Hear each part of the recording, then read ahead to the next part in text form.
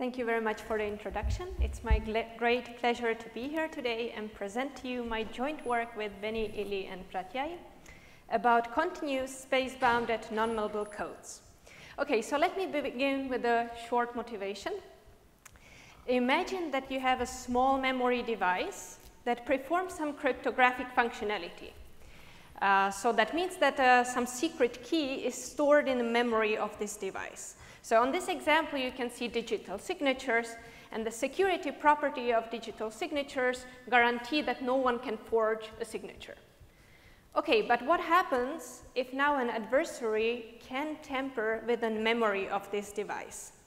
So it changes the secret key to some tampered secret key prime. It turns out that in this case, some information about the secret key can be leaked, and even enough information to recover this entire secret key. So the unfortunability would be completely broken in this case. So what can we do about it? And we are in the session of non-malleable code, so we're gonna, one way how to protect against memory tampering is using a non-malleable code. For this example, for space-bounded tampering. So roughly what would happen here, instead of storing the secret key on the memory of the device, we would store an encoding of this secret key. And as you had heard from the previous speakers, the property, the non-malleability property would guarantee that even if someone tampers now with the memory, no information is leaked about the original secret. Okay, so space-bounded tampering was first time considered in a paper that was presented here at Crypto 2 years ago. And what is actually space-bounded tampering? We restrict the tampering function just by the resources of the device. More specifically, we say that the space complexity of the tampering function and the space complexity of the decoding algorithm are bounded by the memory of the device. And this actually implies that the tampering function can decode. And it's not so difficult to see that in this case, full non-malleability is actually impossible to achieve. So to this end, a definition of leaky non-malleability was introduced, where it's allowed for the tampering to leak some small part of the input, just a small part. And for many applications, this is completely fine. For example, for leaky resilient signatures. Okay, so the prior work introduced a generic construction, generic space-bounded non-malleable code, and it was based on non-interactive proof of space. That was the main building block. However, it had one limitation, namely that the size of leakage was growing linearly in the number of tampering rounds. And this implies that tampering is a priori bounded. Why is this? Well, we leak every time. For every tampering round, we have some leakage. So eventually, we would leak the entire secret key. So the protection given by the non-malleable code would be completely meaningless. And what was left as an open question is to achieve an unbounded polynomial, unbounded tampering. And this is exactly what we focused on in our paper and what I will be talking about today. Okay, so our goal is to have a space-bounded non-malleable code for unbounded tampering. And we actually looked at the generic code construction from the prior work. And we kept the construction as it was, but we instantiated it with a stronger building block.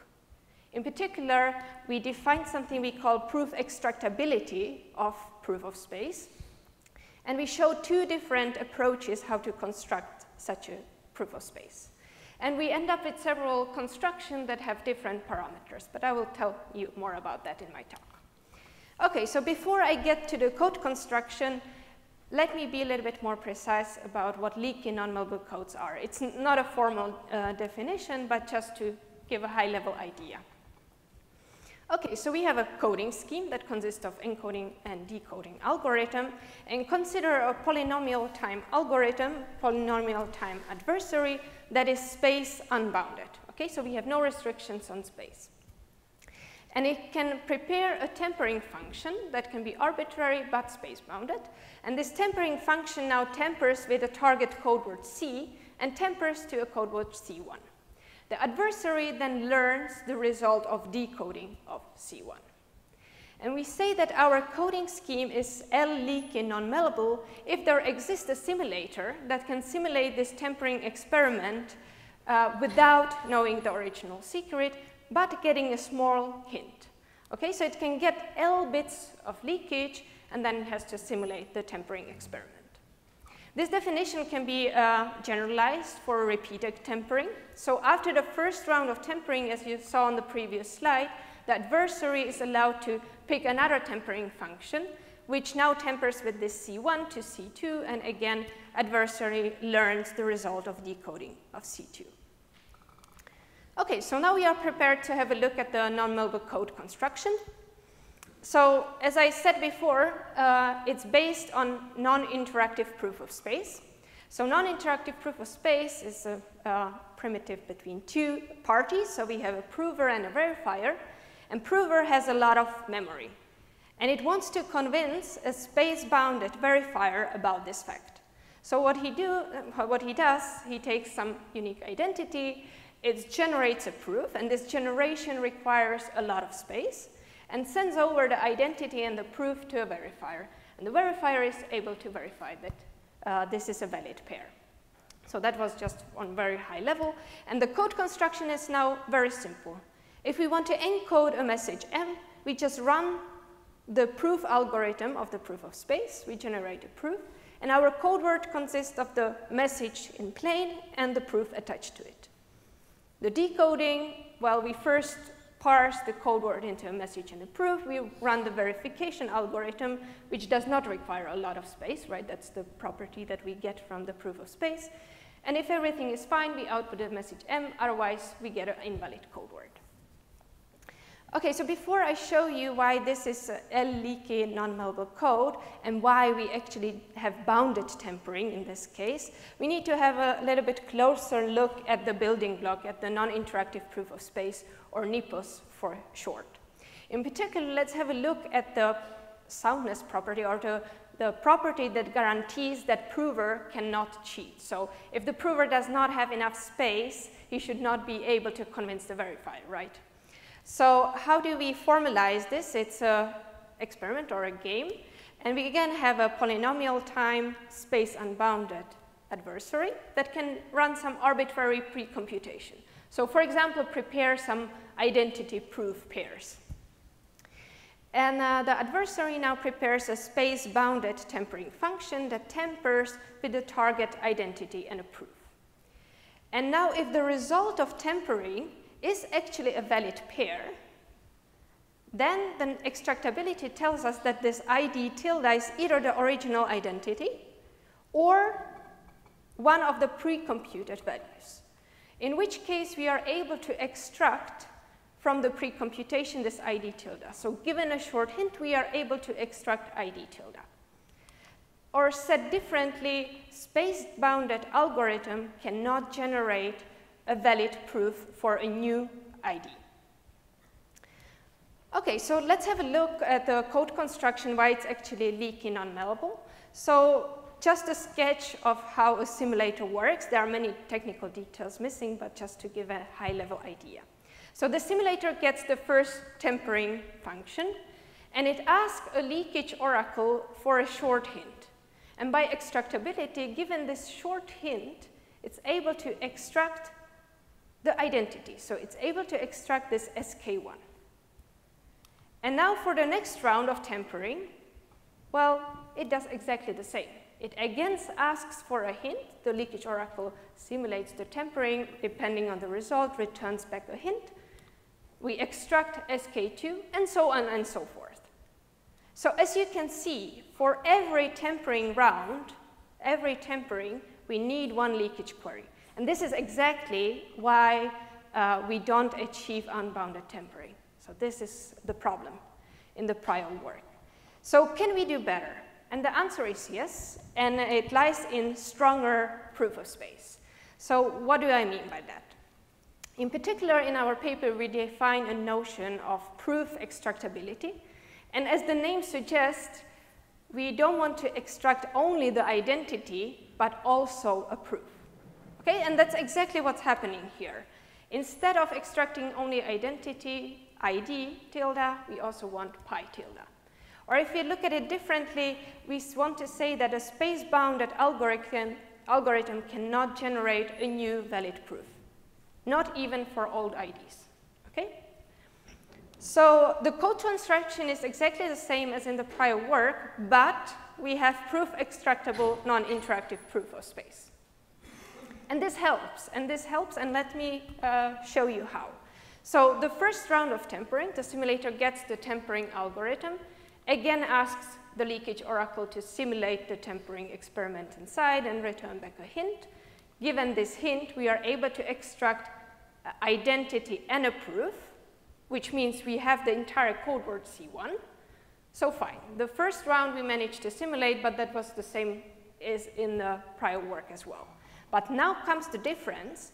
When we get the second tempering algorithm, now we don't have to ask a leakage query anymore. We have the C1.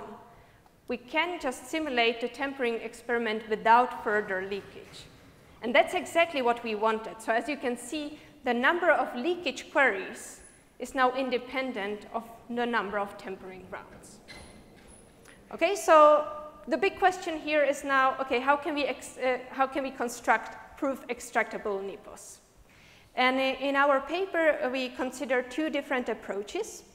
And I will tell you a little bit about each of them. I can unfortunately not go in detail, but just to give you an idea. So let me start with the uniqueness approach. So we say that NIPOS satisfies U uniqueness if a valid proof, like if the identity defines uniquely U bits of a valid proof. Okay, so U bits are uniquely defined, and the n minus U, the remaining bits, we don't know. And it's not so difficult to see that extractability and uniqueness together actually imply proof extractability. So what's the main idea behind it? So if the result of tempering this ID tilde pi tilde is actually a valid pair, then by extractability, we are able to extract this ID tilde. So ID tilde we have, so now the question is, how do we get pi tilde? By uniqueness, or U uniqueness, we know the U bits of the proof. So, but we still don't know n minus U bits. So in other words, if we get as a hint the hint that we need for extractability plus the unknown bits, we are able to extract entire identity in a proof. So obviously our goal here is to come up with a non-interactive proof of space that satisfies as high uniqueness as possible.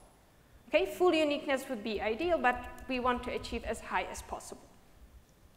So first of all, we looked at the prior work and saw that the non-interactive proof of space had 0 uniqueness. So technically, yes, we do get a proof extractable NIPOS, but with very bad parameters. So we also considered a heuristic construction based on memory hard functions. So let me give a rough idea how our proof algorithm actually works. So on input the identity, we first hash this identity and then evaluate a memory hard function.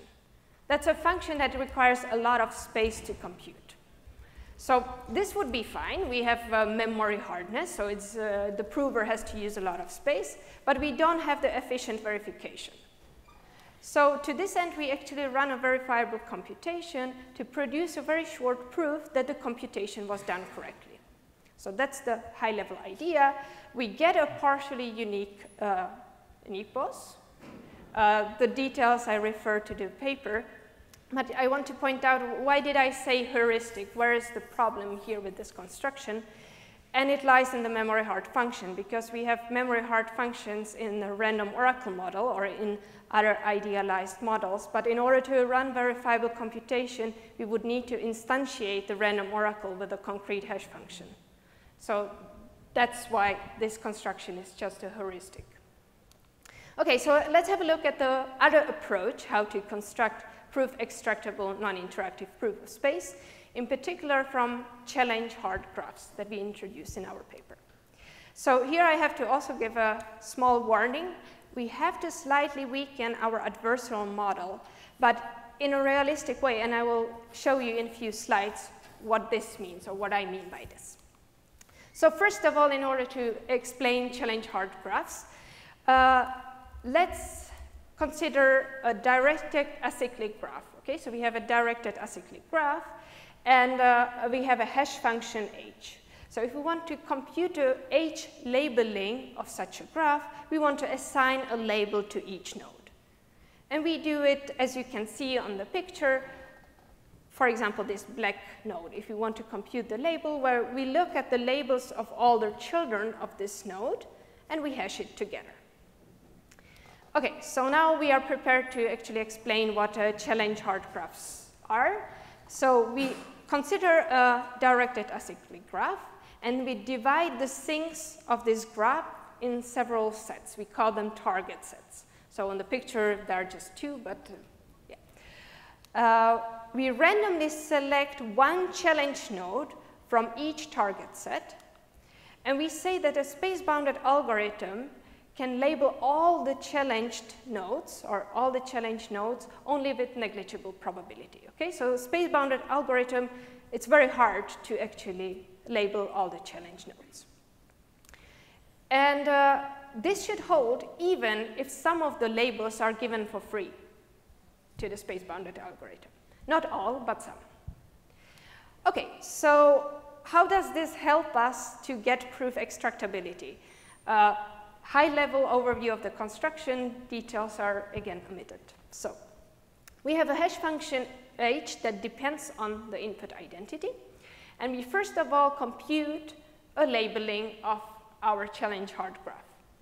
Then we use a Merkle tree to commit to this labeling, and we hash the root to generate randomness and define two sets of nodes.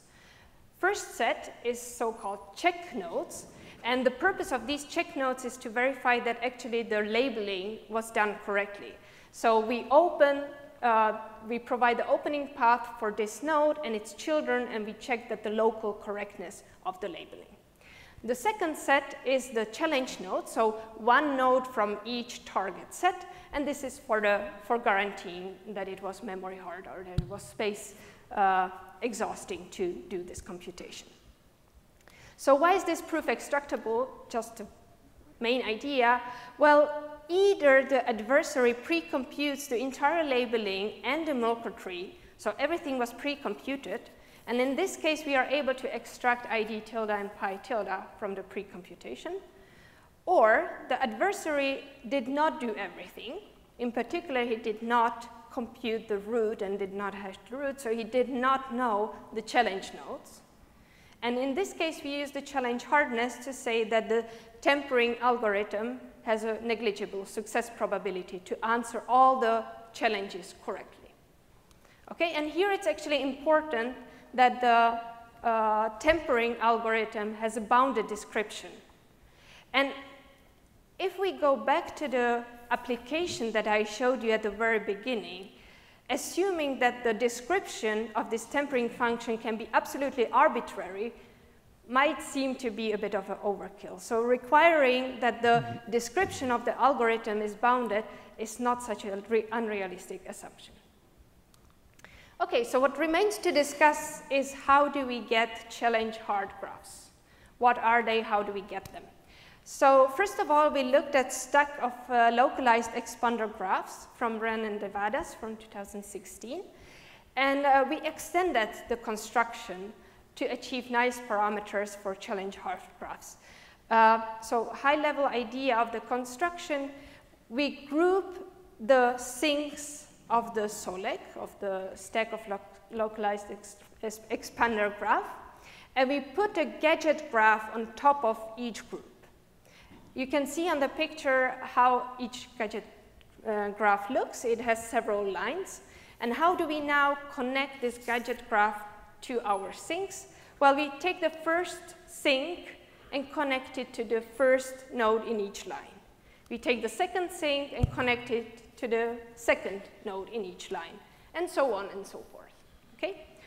So we also evaluated graph construction given by Paul and then later used by Jambowski et al. In their proof of space construction. And actually, it shows that they also satisfy challenge hardness. In fact, with better asymptotic parameters than the extension of SOLEX. However, the constants are large. So if we evaluate for concrete security, the extension of Solex performs way better. Okay, so I discussed now 4 different constructions for proof extractable non-interactive proof of space, which gives us 4 different constructions for our non-malleable code. So let me conclude my talk with a small overview. So what we wanted to do was generic space-bounded non-malleable code construction for unbounded tempering. And what we did, we took the construction from prior work, but instantiated it with proof extractable non-interactive proof of space. And as you saw on the previous slide, there were 4 different constructions with different advantages and disadvantages. Here you can see an overview. In the paper, you can see both asymptotic and concrete parameters and a more detailed overview. Here is just to give you an idea how practical or impractical constructions are. So if you look at the first line, which represents the prior work, we are in order of terabytes. It's not very practical. On the other hand, if you look at our memory hard function-based construction, we are in order of kilobytes. So the gap is huge. And somewhere in between, we have the challenge hard graph constructions. And here you can also see that the Solex-based one outperforms the original construction from the proof of space paper. Okay, and what we leave as an open question or as a future work to design a fully unique non-interactive proof of space, because that would lead to a non-malleable code with very nice parameters. Okay, so that's everything. Thank you very much for your attention, and I'm happy to answer any questions.